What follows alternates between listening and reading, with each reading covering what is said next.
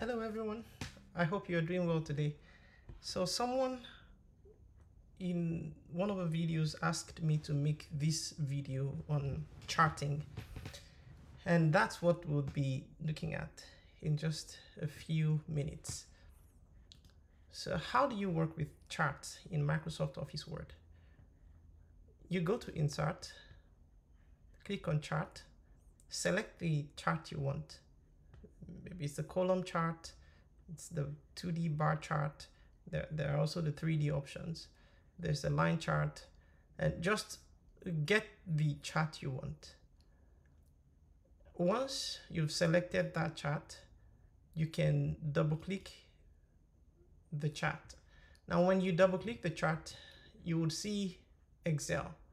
It pops up just automatically, and that's because you work with the tables in Excel and then it gets automatically updated in MS Word. And so just so that you can see what is happening, I'm going to shift Excel to the right and I'm going to put Word by the left so that you can see the modifications we are making on the Excel sheet. We'll make some modifications and then you'll see the modifications in real time on the Word document. So I'm going to zoom in. Now, the first thing is this.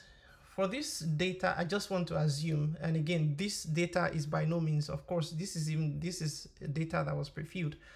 So I'm just going to assume that we want to talk about boys and girls, and we want to look at the average, I don't know, average something about boys and girls, right? I know now, because by looking at this place, I know that this is one category, another category, this is another category. And all we just want to see is what's the average, whatever, of between boys and girls in 1994, 1995, 96, 97. And I want to do it in two ways. I'm just going to edit the first one, which is 1994 here. And once I click out of that, did you notice it here? It got changed to 1994. So now let's assume that I already know ahead of time that I'm talking about boys and girls. And so I come here, I change this to boys.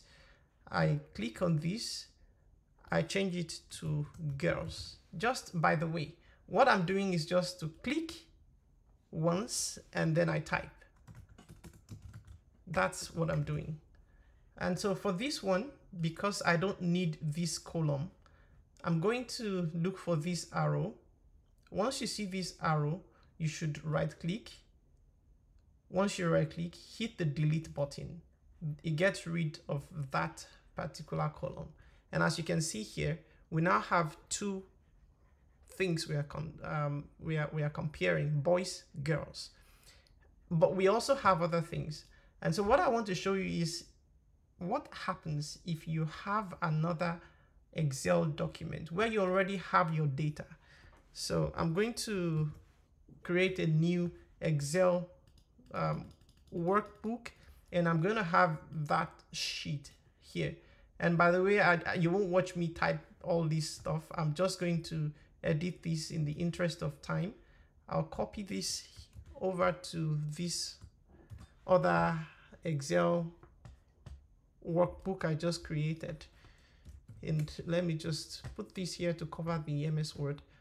So here I'm going to edit now. This is 1994, this is 1995, and one trick about Excel is that I can just ask it to fill these remaining columns for me, the rows for me. And once I double click this, and this is not an Excel tutorial, but maybe I can just show you that so you understand the trick for your own use. If you click on this one, the first one, which is 1994, now if you double click this, it just replicates 1994. But if you want it to fill the series, 1994, 1995, 1996, 1997, you want to do that automatically. Click on the first one, hold down the shift button, the shift key on the keyboard, and press 1995 and double click. It completes the series for you. So let's say I'm done with this. This is the data I have. I will just copy this and I'll paste it here.